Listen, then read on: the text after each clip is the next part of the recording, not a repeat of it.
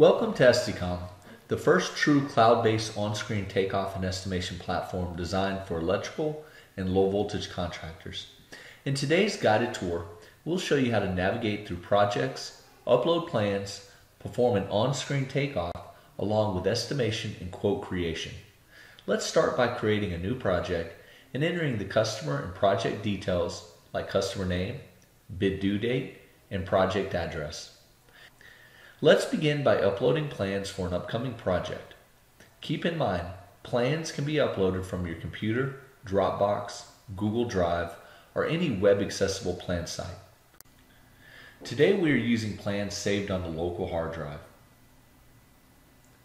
When loading plans, Esticom decomposes large multi-page files into individual pages for easy navigation. Now that process is complete, we can delete any unused plans. Let's go ahead and begin our takeoff. On the takeoff screen, you'll notice a set of tabs used to navigate between plans during takeoff. To the left of the screen, we have a takeoff menu used to access our material database, create new takeoffs, and manage existing ones. Let's start with the 2-port Cat6 cable drop with modular furniture bezels. Simply choose the appropriate material, measurement type, and takeoff color to distinguish from others, and finally click Create. Now that we're in takeoff mode, we can begin counting items on the plans based on the takeoff type, which in this case happens to be count. Now you'll notice as we take items off the plan, the count for the takeoff is incrementing for every click or check mark. Next, let's use the linear to each takeoff type to measure the cable tray on the drawing. So again, going to our database, we have a pre-built takeoff for 12x4 cable tray that is supported with trapeze support brackets. Next, we'll need to set our plan scale to match the plan drawings of 1/8 inch. Once we set our plan scale, now we can actually start taking linear measures. So as you can see here, I'm going to start at the beginning of the cable tray and use the left click button to make turns and basically trace along the path of the entire cable tray. You'll notice that the cable tray is being measured in feet, but as you probably know, is supplied in 10-foot increments. So we'll use the spacing property to convert the footage to the appropriate number of 10-foot sticks of cable tray.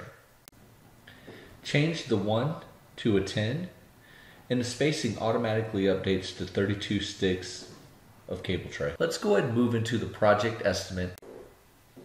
On the estimation page, you'll see that materials along with appropriate quantities have flowed right into our estimate. You can see labor for the task in minutes or hours, difficulty factor, quantity, unit cost, extended cost, margin, sales price, profit, and total labor is extended out. Below you can see subtotal pricing, and you have the assembly picker that can be used to add materials that was not shown on the takeoff visually. So for example, equipment racks, grounding, miscellaneous materials, etc. Let's go ahead and create 2 groups and move the task into their appropriate groups. Let's start with horizontal cabling. And then let's go to cable support systems.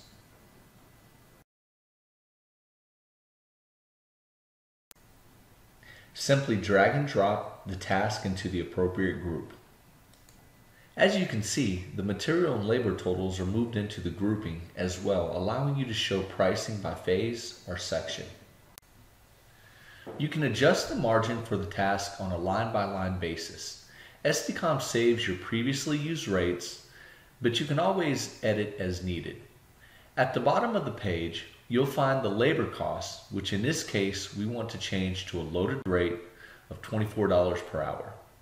Now let's look at the margins for the labor, which in this case at 35% are good.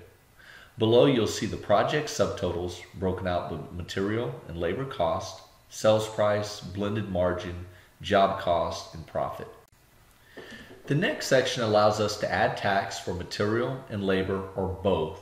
And in this case, we want to only charge tax on materials. Now let's adjust the project overhead, lost time, and job profit.